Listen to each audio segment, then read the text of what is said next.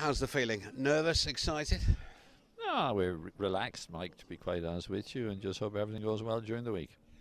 But this has been the plan for some time. It's not something that's sort of come up on you, has it? This has always been the plan for this horse. Yeah, well, firstly we thought he might be a Guineas horse, and as he developed in his work, we saw him more make into a Derby horse. So we're going to have a try for the race anyway. And for you, I mean, what would it mean to put it on your CV, Dermot? Because you've trained big winners around the world, but this is very special, isn't it?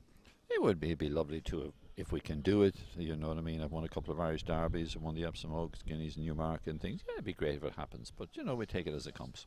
You clearly must feel, though, he gets the mile and a half, because the I failed to get the trip round Epsom Club has got some fairly elite members through the years.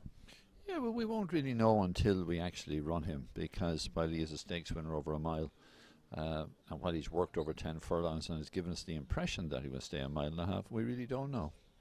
And you're going to need a bit of luck. I mean, can you draw from that experience? I mean, perhaps ridden in derbies before, you've had runners before, so you're not going into the unknown, are you? No, we're not going into the unknown, but in life you need luck. No matter what you do in life, you need a little bit of luck, and that's going to be very important. Do you sense it is an open derby? Yes, I do. I think there's a lot of horses with chances. I appreciate the Dante winner. He's an outstanding colt. But, no, I think it's like any good competitive Group 1. And this horse reasonably lightly raced as well, which helps. Yeah, he is lightly raced, but he knows his job, and he travels very well in his races. So, look, we're very hopeful he'll run a good race.